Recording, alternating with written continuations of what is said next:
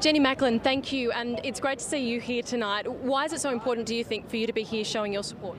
It's really important for so many people to be here tonight to show that each and every one of us can make a difference, that we can do our bit to help Aboriginal people get a job, hold a job, make sure we do everything to encourage children to stay at school, support parents as they bring their children up.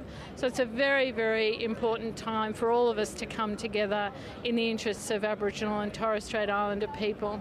Is it at all concerning that the business community and big heavyweights feel that they've had to almost take it into their own hands with campaigns like this, not feeling that maybe the government initiatives have been enough to date?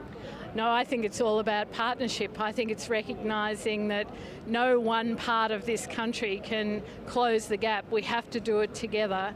And of course, to see business really say it's time we put our hand up, it's time that we did everything we can to employ Aboriginal people, to give them a chance to create their own wealth, to work with government. Of course, the government too has responsibilities, and we've put an enormous amount of money and also, I think, a dedicated effort into closing the gap. We know we can't do it by ourselves. We need to do it with Aboriginal and Torres Strait Islander people, with business, with community groups, and together we can make a difference. The national apology to the stolen generations just over 2 years ago now. How do you show what's really changed since then, though, and targets set out by governments are 5 and 10 years out? I mean, it's a long, slow slug.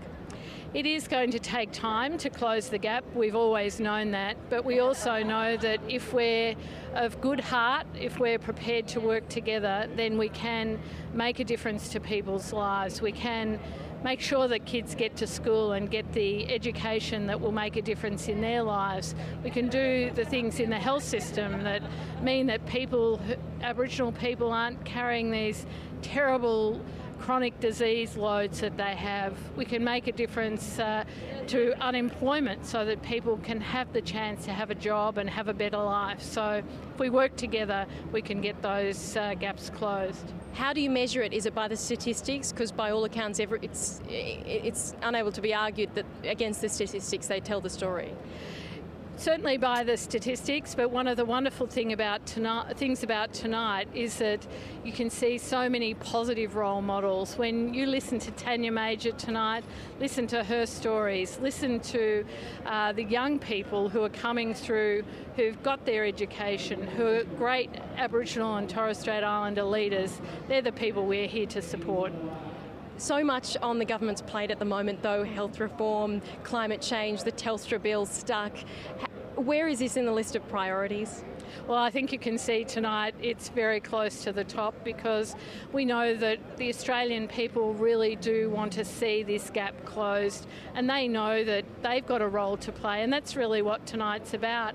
Each and every Australian can play a role, whether you're someone like Andrew Forrest running a very big business, whether you're the Prime Minister of the country, or whether you're a person running a small business in a country town. We can all make a difference. Jenny Macklin, thank you very much. Thank you. For generations and generations, we believe that this great nation